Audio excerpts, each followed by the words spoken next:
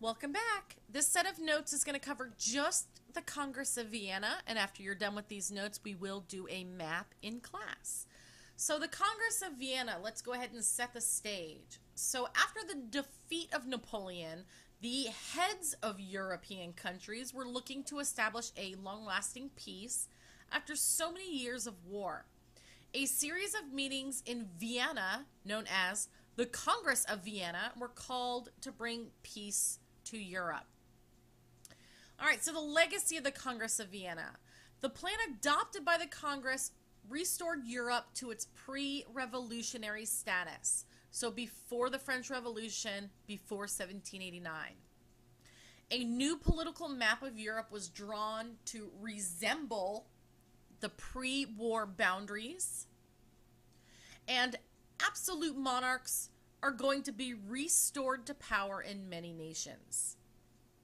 So here's a map before they redrew it. All right. So notice the changes. Here's the before. The French territories in yellow. The French dependencies are in that minty green. Napoleon's allies, his buddies, are in this darker green. And now, after the Congress of Vienna, this is what Europe is going to look like, all right?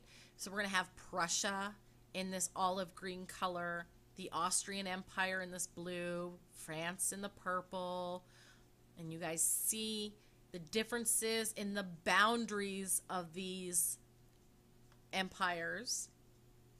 The French territory has been significantly cut down to just the original France area before the French Revolution happened. All right, and the third legacy is called the balance of power doctrine. And it is a doctrine that have the power of the European countries equalized or balanced so that no one single European country would threaten or overpower the others. So this is a political cartoon, and in here you have a bunch of people. They are all representing countries throughout Europe, and they each are given one gun with a bayonet, and each one is touching a model of the world. And that's showing that each person has equal balance, has equal power on the continent of Europe. All right, so the fourth legacy of the Congress of Vienna, we're going to have two new political philosophies that are going to emerge. And these should look very familiar to you. We're going to have liberalism and conservatism.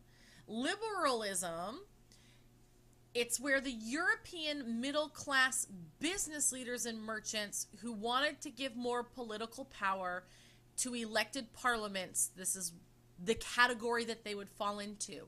They are the ones that believe change is okay. Change is good. Change is needed. You can remember back when President Obama was first elected president, his campaign policy in one word was change. And he is a liberal. Liberals tend to be on the sides of the Democrats. And on the flip side of that, we have conservatism, where wealthy European landowners and nobles who wanted to preserve the traditional monarchies of Europe are all going to be grouped into. They are the ones that believe change is not okay, that the old way of doing things, that is what should be done. And conservatives tend to lie towards the Republican side in our government.